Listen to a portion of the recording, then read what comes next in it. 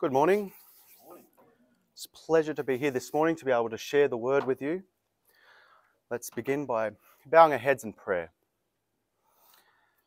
Our gracious Lord, we thank you for who you are. We thank you for all that you are. We pray that this morning you'll open up the scriptures so that we can see you clearly, that we can grow in our love and our devotion to you. Lord, help us to see you. Help us to know you. Help us to reflect you. We pray this together in Jesus' name. Amen. Have you ever stopped and considered what the goal of the Christian life is? I mean, why do we live the lives we live? Why do we come week after week and we attend church? I mean, it's a bit of an inconvenience, isn't it? Why do we read our Bibles? Why do we spend time in prayer? Why do we sacrifice our time and our resources? We could go on and all the things that we do in the Christian life. But why is it that we do these things? Do we do it because we are Christians? And that's just what Christians do. Or is it something more?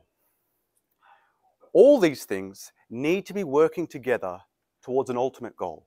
And what is our ultimate goal? It must be to know God. All these things that we do ought to move us closer to God. He is our ultimate end. So with this in mind, this morning we shall start a new series. A series on the attributes of God, on who God is. So let's ask ourselves some diagnostic questions, some things to think about, and we shall return to these questions again and again throughout the series. Do you know God? What is this God like? How well do you know God? Is he like us? How is it that you know God? And is your view of God the same as the view of God that's in the Bible? Now, unless we know who God is, we cannot understand his works. We cannot understand why he does the things he does, why we are supposed to respond the way we are. There is no reason for God to send his Son unless we understand the love of God. There's no reason for the death of Christ unless we understand that God is righteous and holy. There's no reason to trust God if we do not understand that he is good, true, and unchanging. Everything we know about Christianity is built on the foundation of the attributes of God. But you might ask, why would we spend time learning or having even a sermon series on the attributes of God? Don't we need something more practical, something that we need to do?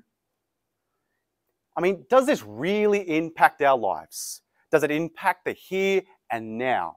Or is this just head knowledge? Well, the knowledge of God is perhaps the most practical thing we as Christians could ever learn, as people could ever learn.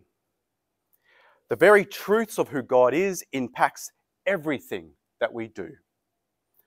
We could go to some of the many places in the scriptures in which we've been given instructions or commands, things that we are to do. And then we could read them, and then we could just, out of obedience, go and do them. Now, I mean, that would be fine, I suppose.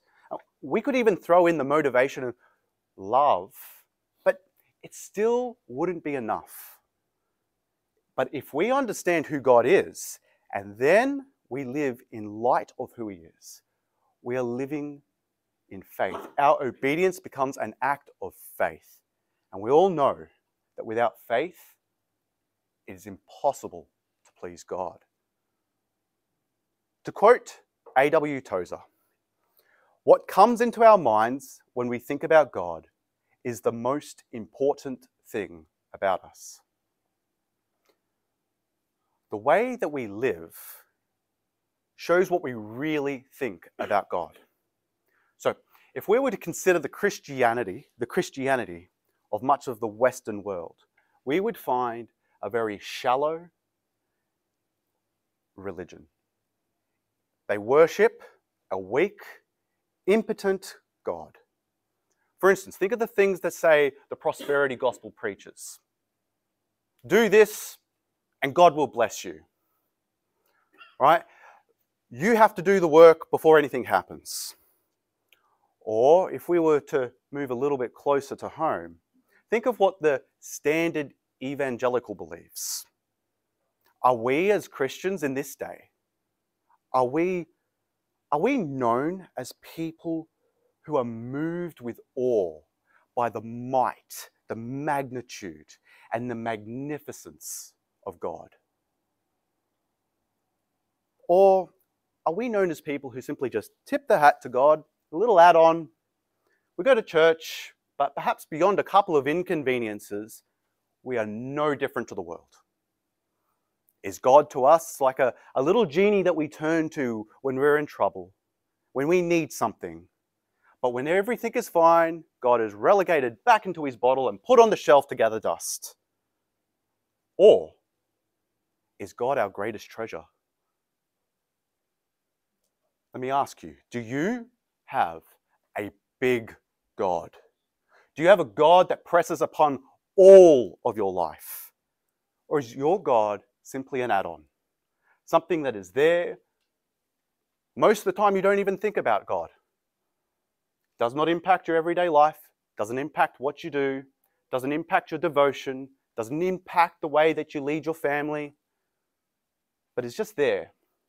You may call yourself a Christian, you may attend church regularly, yet you do not know this God. Now, as we consider some of these questions, you may know what the right answer is. And you might be able to say, yes, I do serve a big God. Yes, I do know who God is. But if we were to stop and take a step back and really reflect on our answers, think about, where is it that we stand? So where do we start? We're going to start with, firstly, the greatness of God. I'm convinced that one of the greatest issues we have in understanding who God is that we think of him too little. We do not have a big God when we think of him.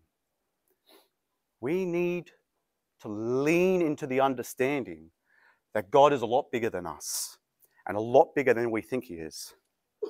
We need to be amazed at how immense God is. We need to see how great the Lord is. We read in Psalm 145, verse 3, "Great is Yahweh, and greatly to be praised, and his greatness is unsearchable." God is the God we can, ought to, and is worthy of our praise. And as we see here, he is full of greatness, to the point that the psalmist describes him as unsearchable. This means we could spend a lifetime searching for the end of God's greatness and we would never find it. It is completely unfathomable. This is what God is like. That even his greatness knows no bounds. And as we will soon see, it is not just his greatness that is unsearchable, but all of God. This is what is known as the incomprehensibility of God. This means that we can never come to fully understand God. We can dig and dig, and never come to a full understanding of the depths of God. We can never comprehend God exhaustively. There will never ever come a time in our lives, and this is whether it be mortal or in eternity, in which we can ever say, I fully understand the greatness of God. It'll never happen. Now, this does not mean that we cannot have an accurate knowledge of God, or that God is unknowable, that he's just some kind of mystery. But this means that we cannot have a comprehensive, a full, and a perfect knowledge of God. Now, why do we start here? We need to understand who God is, how utterly different He is to us. You see, God is not like a big man. He's not like a man that's magnified to a larger way.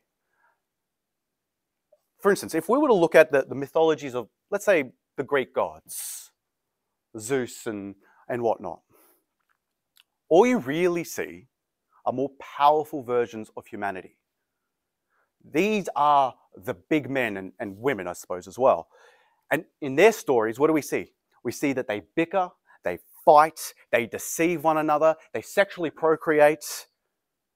They have all the flaws. They are all the fighting, all the errors, even the virtues that men have. But they are simply magnified to the nth degree. They have more in common with the characters in a superhero story than with the true God. But when we boil it down, all of these gods are no different to us. They're a reflection of us. This is not what Yahweh, the true God, is like. He is so much bigger.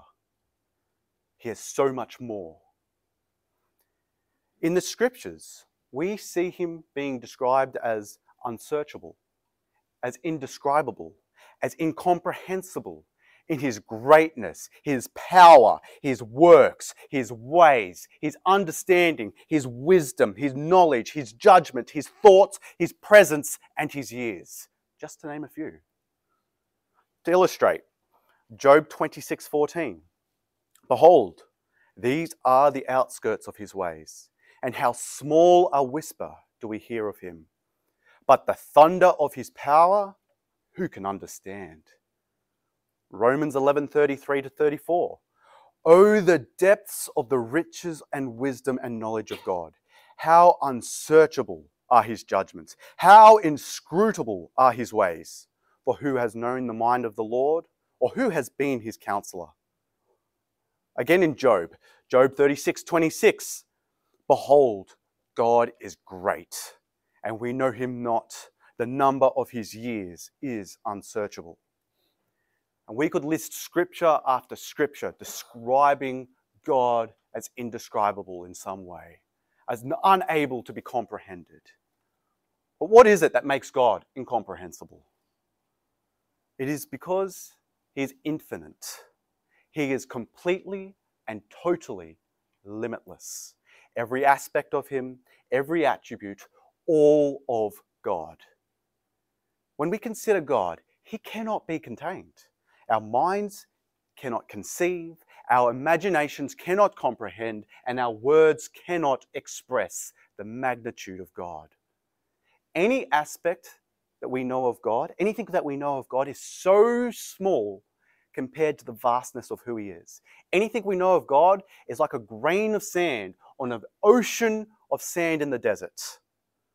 On the other hand, we are infinite. We are finite. We have a beginning. We are limited. Now, this is called the creator-creation distinction.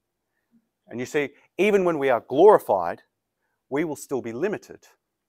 Even without our sin nature, we'll still be limited. We will still be creatures that God has made. Even the angels in heaven are still creatures who cannot comprehend God. Even in heaven, the greatness of God will be unsearchable. So God is bigger than our minds can comprehend. It is beyond the human ability to fathom. And in this, we must grow an heart of wonder and awe in light of His incomprehensible greatness. The Lord says, "For as the heavens are higher than the earth, so my ways are higher than your ways, and my thoughts than your thoughts." Isaiah 55:9. This means we can never know everything there is to know about God. Not even a single aspect of His person. Not a single part of His work. We could spend all of eternity concentrated on one thing. We could say, spend all of eternity learning about the love of God. And we would never, ever in eternity, find the end of it. There would be still more to find. And then with this in mind, there's still the rest of God to consider. This must drive us to our knees. This must lead us to awe and worship. This ought to shock our self-importance and pride. How could we be proud knowing how vast God is?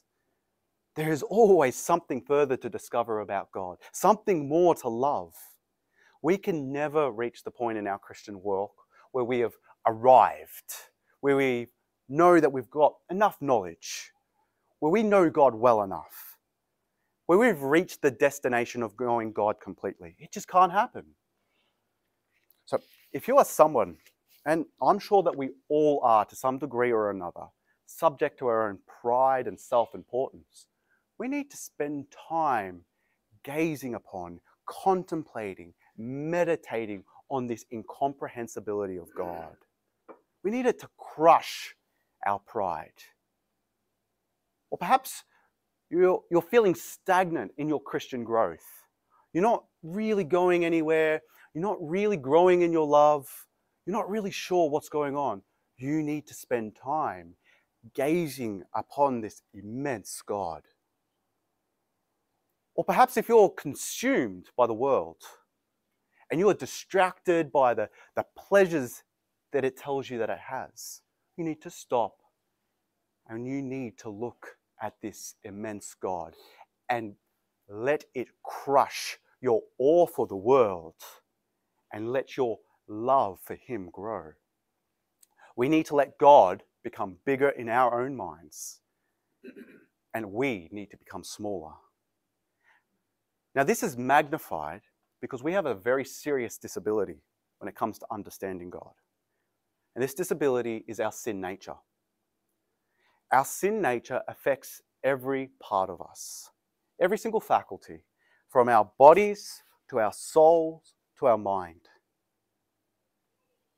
With a corrupt mind, we cannot properly understand God. We'll learn something and we will twist it. We'll make it say the opposite when we want to. And this is because of the sin in us. This means that we are something like a man running a race, but we're in a wheelchair.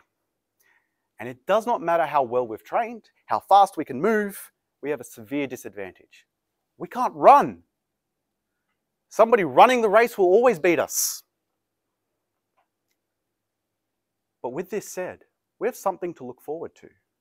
One day, our corruption will be removed, and we'll be able to see God as He truly is, free from the corruption of the mind.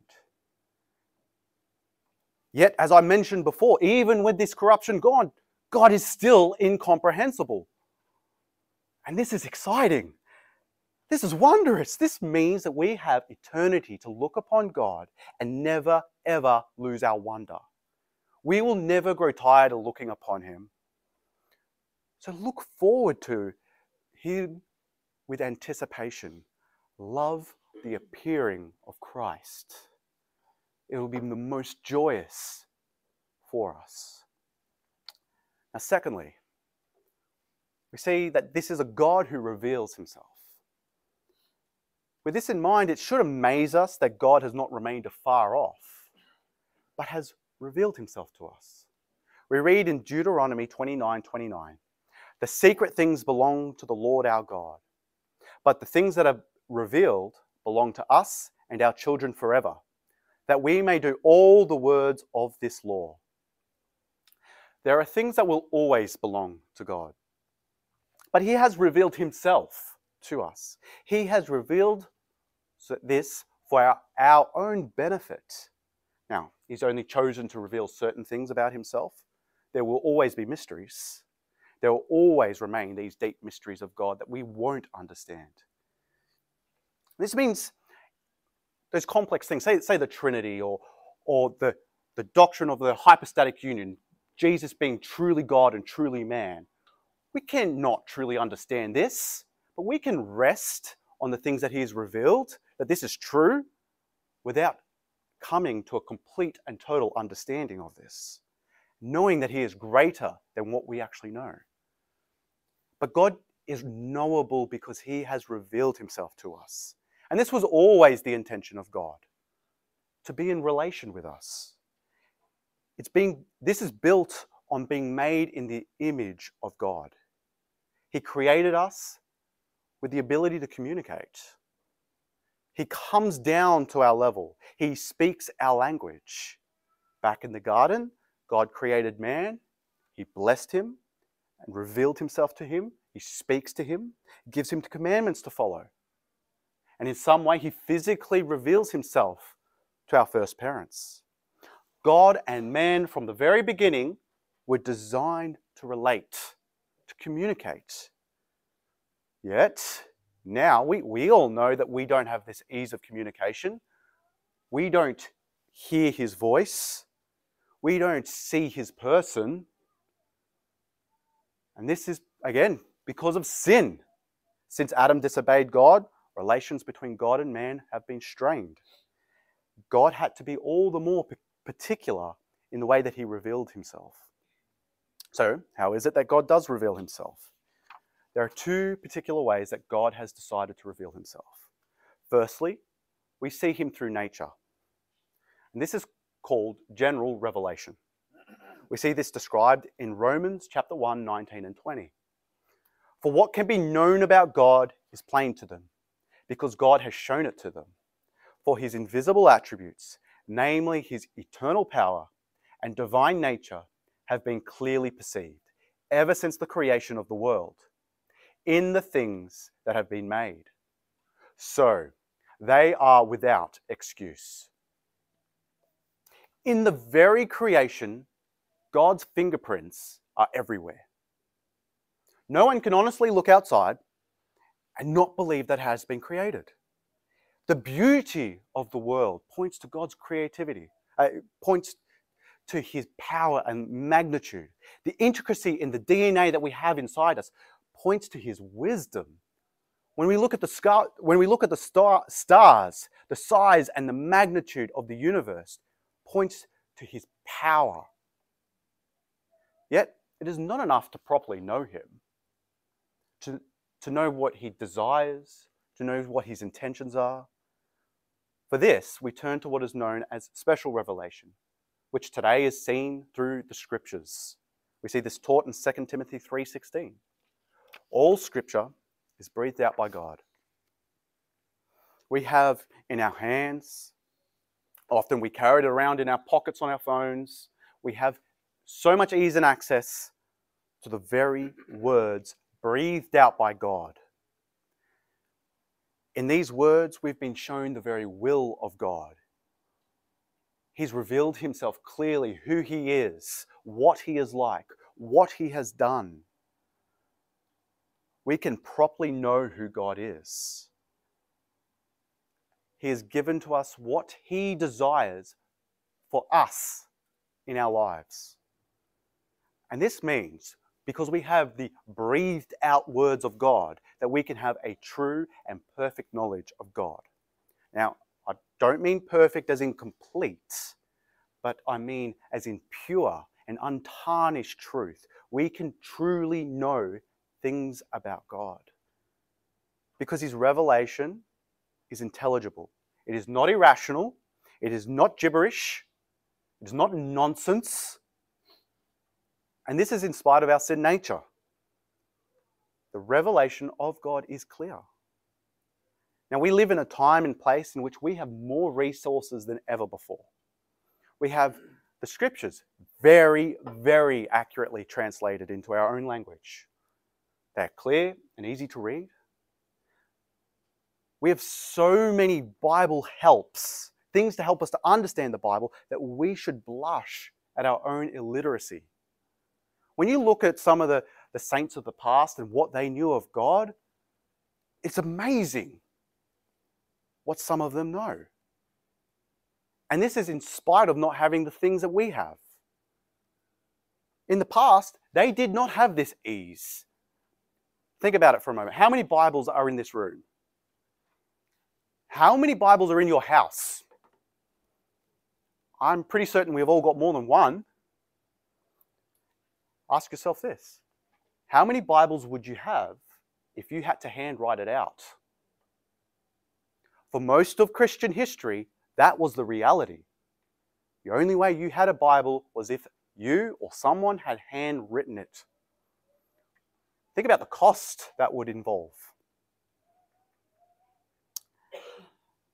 Even when the printing press came out, it was, how cheap can we pick up a Bible today? You can find places where they literally are giving them out for nothing. There's no excuse for not having a Bible. But in the past, it cost people months and months, sometimes a year of pay to purchase a Bible.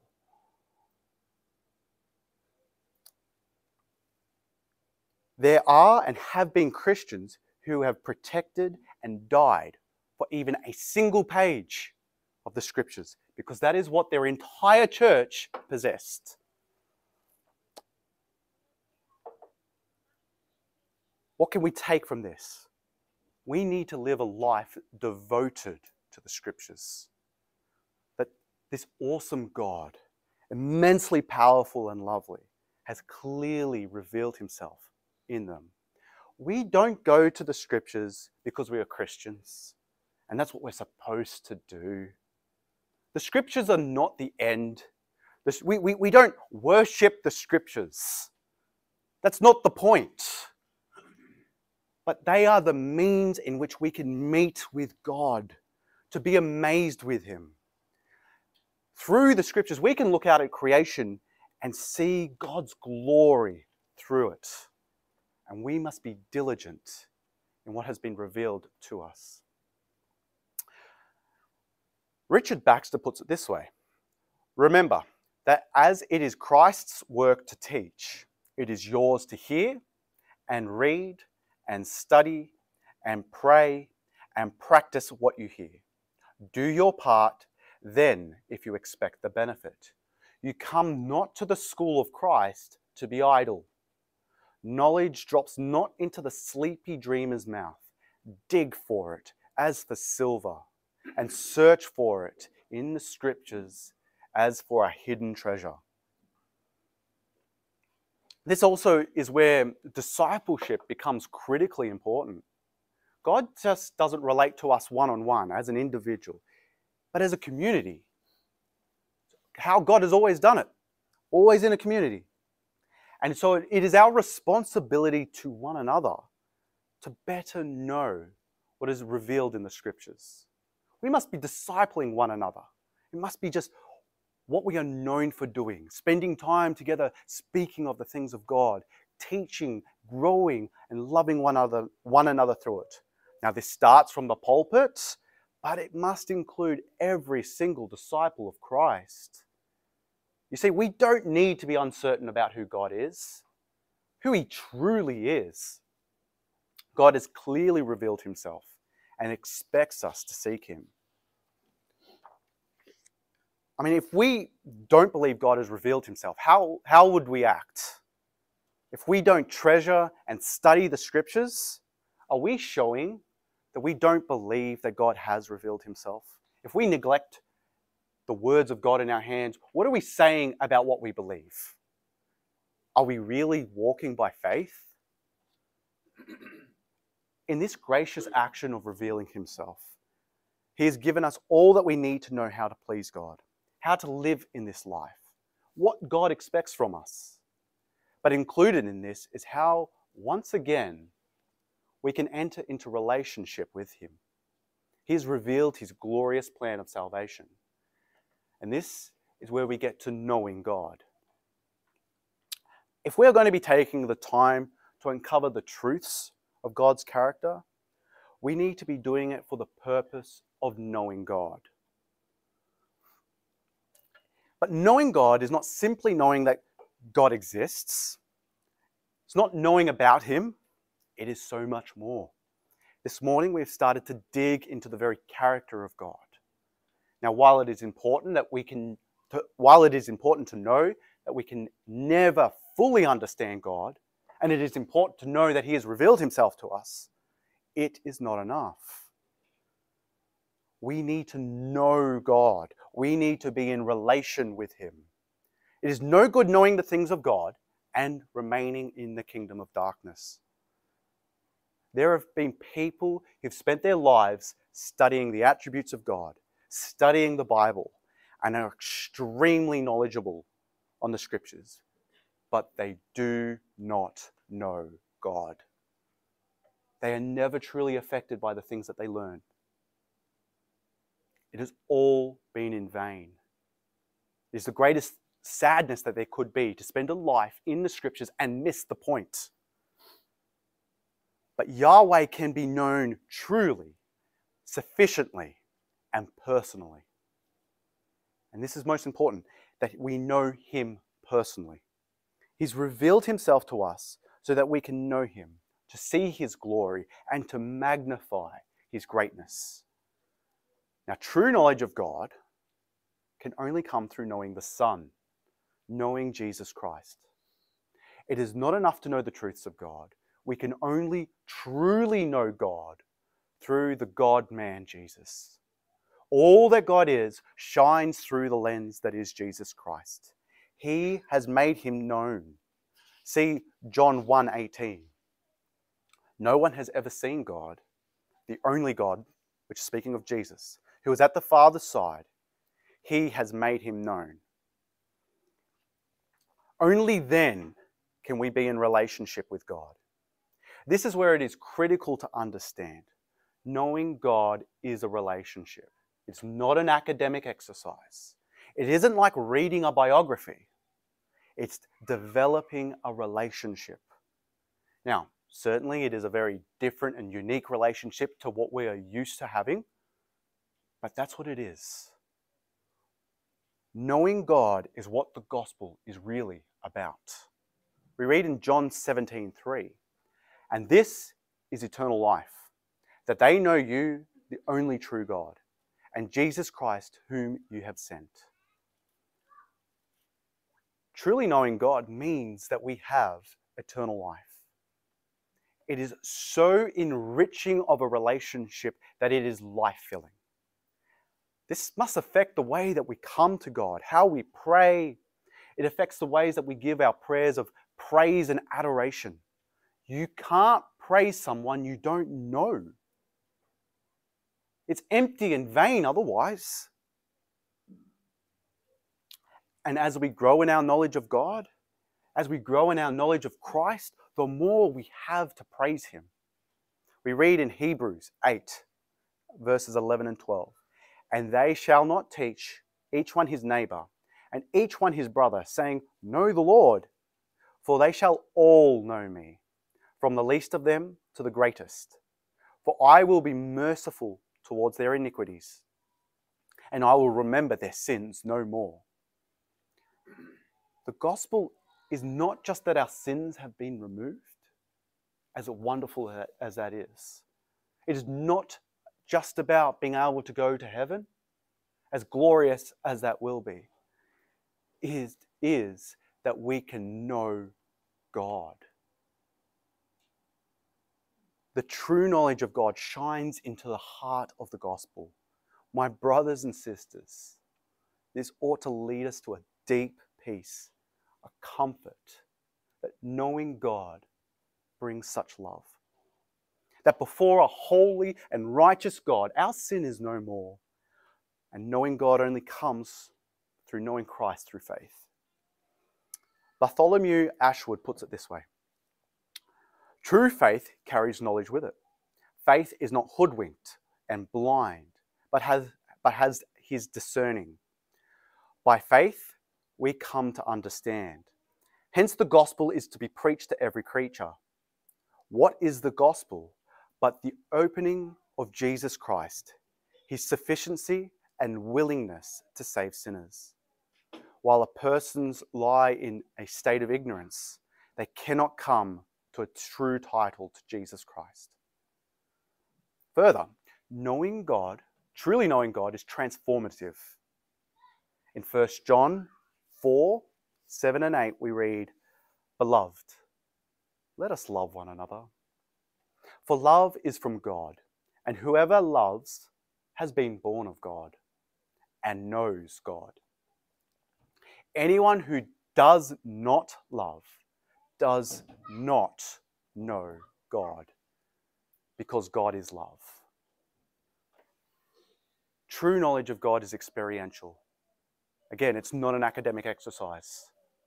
It changes us. You see, we reflect those who we spend time with. Your mannerisms change, the words you use change, the things that you say, the things that you like, the things that you dislike are impacted by those who you spend time with. We display love because God is love and we are reflecting God. That is how we know Him. That is how we know that we know Him. Now, you must seek Him. Seek Him, my brothers and sisters. It is in Him we will find rest. In Him we will find true satisfaction. Through faith, we can behold the glory of Christ and know God. Now, to anybody who may be sitting in this room who does not know God, I tell you now, you are in dire peril. If knowing God brings eternal life, not knowing God is eternal death.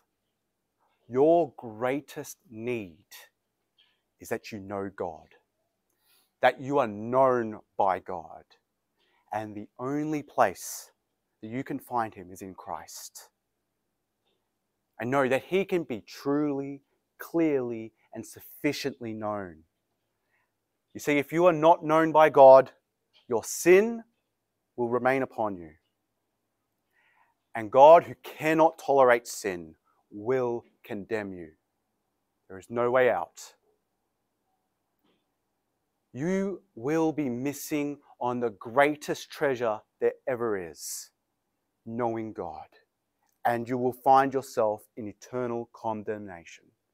So come to Christ and trust in His perfect sacrifice to take away your sins. It is there you will find a perfect and sufficient Savior. Friends, if you do not know Christ, seek Him. Seek Him today. To conclude, this morning we have taken the first steps in our journey to know the Lord better. We have barely scratched the surface in understanding that God is magnificently great and incomprehensibly large, that we could never come to fully understand Him, yet He has revealed Himself to us. It is my hope over the next number of sermons that we can grow together in the knowledge of God, that we are pushed deeper into the love of God and to the love of His Word, that we can grow in our understanding of our greatest treasure. We can find true satisfaction in God because He is the eternal one. We can find true satisfaction in Christ because there is no end of Him. You must ask yourself, is this the God that I serve? Let's pray together. Oh Lord, we thank You that You have revealed Yourself, that even though we have sinned before You, You've come down to us and shown us who You are in Your Word. We praise You for Your greatness, for the unsearchable riches of Your wisdom and Your glory. For Yours, O Lord, is the greatness and the power and the glory and the victory and the majesty, and all that is in the heavens and in the earth are Yours. Yours is the kingdom, O God, and You are exalted above all. Riches and honor come from You, and You rule over all. In Your hands are power and might, and in Your hand it is to make great and give strength to all. And we thank You, our God, and we praise Your glorious, holy name together. Amen.